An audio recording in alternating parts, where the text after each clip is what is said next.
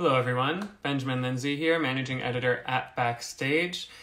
We are being joined today by Phoebe Dynevor, the star of Bridgerton on Netflix, which just this morning was picked up for season 2. So we have plenty to talk about.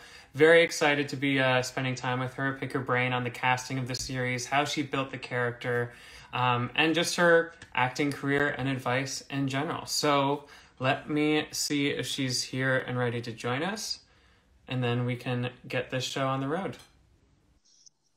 Hey Hi. there. How are you? Hello, I'm good. How are you? Good, good. My name is Ben. I'm managing editor here at Backstage. It's so great to meet you. It's lovely to meet you. Yeah, so good evening, I guess. You're calling in Yes. from your home in the UK, I assume. Yes, I'm in Manchester right now, so it's about 4 p.m. Yeah, how's it looking over there? How's the state of things? It's not great. Yeah, it's not great right now. We're still in lockdown. Yeah. It's pretty intense. So yeah, just long walks every day. Keep the Yeah. blood pumping. Long winter walks. I've Yeah. definitely embraced that myself in Brooklyn. Yeah, So, that's where you are right now. Oh, yes, yeah. yeah. But glad to see that you're staying well, at least. Taking care of things, taking care of yourself. And I mean, congrats on season 2 of Bridgerton. That news just broke this morning. So I know. congratulations on that. So excited. Yes, of course, of course. But I assume that production won't be starting in the coming weeks or anything. Do you have a map or a time plan for that? No, not yet. I mean, there's vague rumors, but yeah, I think they're in production right now, so we'll see. Hopefully, over the coming months, maybe through summer. Who knows? Yeah, still waiting on that information, but Yeah, can't fair wait enough, to just know that it's happening. And yeah. yeah. Well, definitely exciting. And it must be kind of a strange time to be celebrating this massive series. I mean, it's been out for a month, 63 million viewers in its first 4 weeks. And you need to be at home and just kind of watch as it goes by. But what's it been like for you? Has it been pretty surreal? It has. It's been really surreal. I think, yeah, the last few weeks have been crazy. And especially because, you know, we're all at home and so everything's over Zoom or Instagram or you know, whatever. But it's lovely at the same time because I think, you know, it's nice being at home with my family and getting to enjoy the buzz with them. So there's a nice side to it, I think, in that respect. Yeah, absolutely. And it was great for me. I mean, I watched the thing, my partner and I just binged right through it over Christmas. So it's definitely the kind of show that I think people can sit down and enjoy right now, which people should really be taking, should not be taking for granted, rather. Yeah, exactly. It's of value. It came out at a great time. I think we were so lucky in that sense that, you know, it came out at a time when people really needed an escape. And it really is that. It's such an escape from our world right now, and this crazy world that we were able to create, which is, you know, thrilling and such a feast for the eyes. And yeah, I'm really happy that it's brought joy to people's lives right now. Absolutely. Well, let's get to the beginning of it then. This obviously is an incredible character for any actor to play, and you do such a magnificent job with her. What was the audition process like for Daphne, and how did you ultimately kind of land the gig? Yeah, so I sent a tape off, as most actors do. I just sent a self-tape. And then I think a week later, I taped for another role. They asked me to put myself on tape for another role, so I did. And then I didn't hear anything for about 3 months. And I was living in LA at the time, and then suddenly I sort of get a call saying, will you come in and meet Chris Van Dusen and Betsy Beers at Shondaland? So I met with them, we sort of read through the scenes, and then a few days later they said, will you come and do a chemistry read with Reggae, who they'd already cast as Simon. So I went in sort of a few days later and read with Reggae. Shonda Rhimes was in the room, which was very daunting and exciting. I imagine. But yeah, it was me and Reggae and Shonda and the director Julianne Robinson and Chris Van Dusen, our showrunner, in the room. And I don't know, there was something quite, you know, it felt good, and it felt there was something exciting about that Mm. there was something exciting about reading with him. There was, you know, I think with acting sometimes there's something quite intangible. You can feel a chemistry. And I felt that, but as an actor who obviously is used to a lot of no's, I think you push that aside and say, Yeah.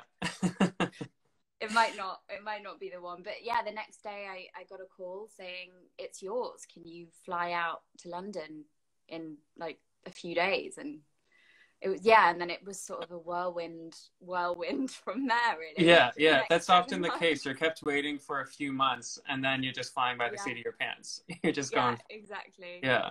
Well, I think that's so interesting that you kind of felt that spark in the beginning. It felt good. The chemistry between these two leads was obviously essential to the success of the story. So how do you go about examining that relationship and building that chemistry over time with a scene partner? Yeah, I mean, I think we were really lucky in the sense that we had like 6 weeks of rehearsal time and before we started shooting, which was amazing, really. And you know, it's not often that you get that time, so we really cherished that. And we had to do so many dances throughout the show, so a lot of our time was spent rehearsing the amazing sequences that you see. And really trying to get that right. And so we spent a lot of time, you know, in rehearsal rooms. And I think that, you know, it really helped form a chemistry. Yeah. And there's definitely something to be said for having a dancing partner and trusting each other and having to create something together, which then really informs the performance, I think, in a way. So yeah, that really helped. And we did a lot of intimacy coordination as well, which we rehearsed before we started filming, and that was really informative. And I think it just enabled us to feel really safe around each other. Like there was no, you know, we formed a friendship, we formed a working bond, and we both felt safe within that. And we talked a lot about what we wanted out of it. And yeah, I think just having all that time is such a gift. Yeah. It was a lot of that, and the writing is just amazing, and a lot of it's in the writing, to be honest, and the wonderful music that you hear over the top. Yeah, the writing, the music, the costumes, the sets. I mean, everything is like as good as it could possibly be. It's great. Yes, I know. What a team. Yeah. I am interested. I mean, this idea of intimacy coordination, that's really only been a part of the industry as a normative kind of role on set for the last few years. Was this your first time working in that kind of space? Yeah, it was my first time working with an intimacy coordinator, and it was a brilliant experience. I felt so safe, and it just really felt like a stunt. You know, you rehearse a stunt so that no one gets hurt. Yeah, that looks good and looks really real, but no one gets hurt or injured. And it's very much like that. You're rehearsing it so everyone feels comfortable, and no one, you know, there's no line that can ever get crossed, because you're very specific on what you're doing. And also it just makes everyone feel comfortable, not just the actress, but the actor and the crew members. And you know, I just think it makes for a safer space, and therefore you can let loose a bit more and feel freer within that role that you're playing. So it was so helpful. I've done, you know, intimacy scenes without a coordinator in the past, and it's a very, very different experience. So yeah, I just hope that it sort of becomes a necessity, really, that you sort of have to have for everything. Yeah, I love hearing that. I mean, at the end of the day, it just allows everyone to do their best work. Everyone is comfortable. Yeah. There's no fear going into scenes that are a bit more revealing in that way. Absolutely, yeah. That's great. That's great. Well, backstage, a lot of us in the audience today are kind of the working actors of the world. I'd also love to hear a bit about just your process in kind of building this character. So you're along with the script for the first time, for instance. What is it that you do as an actor? What are the little tricks that you do to kind of decide what Daphne's going to look like on screen? Yeah, Daphne was interesting because a lot of it was sort of her attending balls and this outer sort of shell that she portrays to the world, which is sort of this perfect diamond or whatever. So I think we were really lucky in that we rehearsed all that sort of stuff. We did a lot of etiquette, and our choreographer would talk about posture, and all of those things were something that we rehearsed and got right and figured out. And then for me, it was just really important to know what was happening underneath all that for Daphne, and what was really going on when she was doing all these things. And so, and granted, she's a little confused too about what she wants, so and what confused and, yeah. and naive and vulnerable in so many ways. This is her going out into the real world for the first time. So it was finding that innocence and that strength that she has as well, that I think was really important. And again, really lucky, got the first 6 scripts pretty soon into it. So I was able to just sort of plot her journey, because she has such an amazing story arc as well. She sort of goes from the really naive and innocent and uncertain about this big wide world to a married duchess. Well, I hope no one's watching this, but she becomes a woman essentially. So yeah. It was really important to get that journey right and make it feel honest and real, and not animated. This is a real human being has fears and worries, and so I played a lot with the anxiety underneath that as well. There's always something, her heart sort of beating out of her chest in every scene, because it's quite a nerve-wracking thing to be bowing to the Queen, and everyone looking at you, and trying to find a husband. I mean, there was quite a lot of pressure placed on them. So yeah, it was finding that as well. Yeah. I mean, you mentioned that, I mean, she's bowing to the Queen, for instance. A lot of these feelings that she might be feeling, you have to play as if it's the first time that she's feeling them. I mean, there is an innocence there, but then to see the way that it's charted through the season, to see the conversations that she ultimately has with Simon, with her mother, she is like coming into her own in a really powerful way. So that's great to hear that you're able to map it out with those early scripts. It was great. Yeah. And I think as well with the intimacy stuff, we were so specific with those scenes, because it really is about telling her story and her sexual awakening, and understanding what all those things are and what they mean. So every intimate scene, we really wanted to get right in terms of telling the story and what we wanted to portray. So that was another piece of the puzzle that was really helpful to really rehearse beforehand. Yeah, it wasn't just the physical, it was the emotional of this is the first time. Yeah, exactly. Well, I'd love to hear a bit more about kind of your roots in the performing arts, because my understanding is that your father's a screenwriter, your mother is or was an actress. So has working in television, working in the performing arts, has that always kind of been the journey for you, or how did they first start playing a role in your life? Yeah, I mean, I think I've always found people in the arts just really fascinating, and everyone in my family has a weird leg in the industry, which is interesting. My grandpa was a director, and my grandma was a third AD. So you'd always hear stories growing up just of being on set and of actors, and that was, I think, the first thing, that actors just seem like really fascinating people. And I just really remember the stories that my parents would tell of these amazing actors, and that. So yeah, and then it was just sort of figuring out, okay, what is this? What part of this business do I want? Because I really wanted to be a part of this family. I think I just heard that, all these talented people coming together to make something. Such an exciting thing. It's not just the acting, but whatever part you are of making a production, especially something like Bridgerton.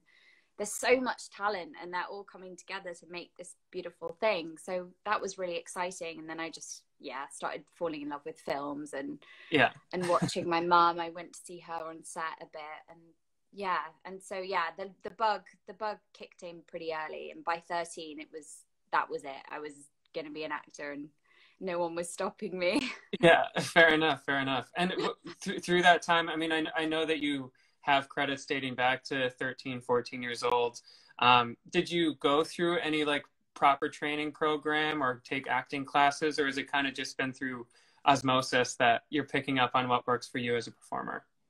Yeah, it's been a lot of that. I know I was thinking about going to drama school when I was about 18, but I luckily got, I got a part in something and then got a part in something else. And then suddenly I was like, maybe I should just see where this takes me Yeah. instead. Yeah. Yeah. So it's been a weird journey. I've spent a bit of time in LA and a bit of time in New York, and I'll attend, and even in London, I'll sort of attend the odd class. I've attended little classes and stuff, but never had proper training, no, which is always interesting, especially in England, because a lot of the actors you're working with have had training. Yeah. So yeah, it's interesting, but you learn so much on the job, I think. And oh, absolutely. Yeah, I mean, even something like Bridgerton, I learned so much just making that show. So yeah, just soaking it in, I think, however you can. Yeah, absolutely, absolutely. I mean, you got to be a sponge in those situations and Yes, learn absolutely. what works for you along the way. Yeah. Yeah. But you've also said, I mean, as recently as a couple of years ago, you said that you weren't finding the success that you wanted. You put a lot of pressure on yourself. Yeah. How do you professionally, how have you kind of pushed through any self-doubt that comes with the peaks and valleys of an acting career? Yeah, it's funny. I did go through a stage of being, even like right before Bridgerton, and it is. It's funny. There's so many peaks and troughs, and so much rejection, and to be able to be an actor and have really thick skin and also be able to emote is quite a difficult thing to do. And so Yeah. it is about just, I don't know. I think when things started changing for me, it was like, I'm not going to go in and sort of try and beg for a job. I'm going to start going in and just thinking, I'm just going to give you what I think's right, and either you like it or you don't. And that was a little bit of a turning point for me, when I just thought, sort of, fuck it. Like, I'm just gonna do what I think's right, and that's fine. And that they either take it or they don't. It's something about, I mean, there's something to be said for like playing a bit hard to get in those situations where it's like you have to go in thinking, I think this is right, and you either take it or leave it, but I'm not desperate for the job, which is obviously really difficult when you've got bills to pay, and Yeah. it's not an easy thing to do, but it really does make a difference, I think. Yeah, if you go in to, I mean, you obviously need a hunger for it, but there's a difference between that and a desperation for it. And I think Absolutely. if you can go in and feel like you can live without it, then that's the time that you are putting or positioning yourself to get it. Yeah. That's definitely a value. Well, kind of in line with this, again, the Backstage audience being some of those early career folks, what is a piece of advice that you would give your younger self when you were first getting your start? Ooh, I'd say just keep going, because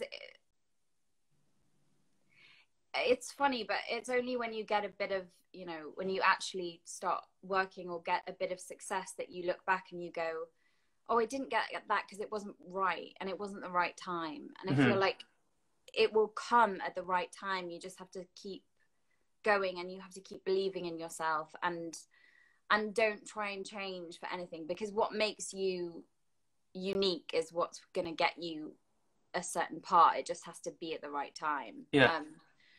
So yeah, timing is a lot about the industry, being in the right place at the right time. So just keep going and be resilient, and learn your craft in whichever way you can, but know that it will come when you're ready. It will come. I like that. I like that. Well, as a final question for you then, thank you again for spending some time with us today. I mean, I just got the email in my inbox before this conversation with the season 2 renewal, so congrats on that. What do you hope to see for Daphne's journey, just looking ahead to this new season? Yeah, I mean, I hope she gets involved in Anthony's love life as much as he does. Yes, fair enough. I think that's one. And then I think, love is very complex, and it's never necessarily a happy ending. There's always challenges to face along the way. So I think probably will be more. And I hope to explore those. So yeah, that would be fun as well. There we go. Well, I know that there's more than just me excited for this new season. The whole world's waiting. So yeah, congrats on the season. Congrats on season 2. And thank you again. Stay well. Thanks so much. Take care. All right. Bye-bye. Bye.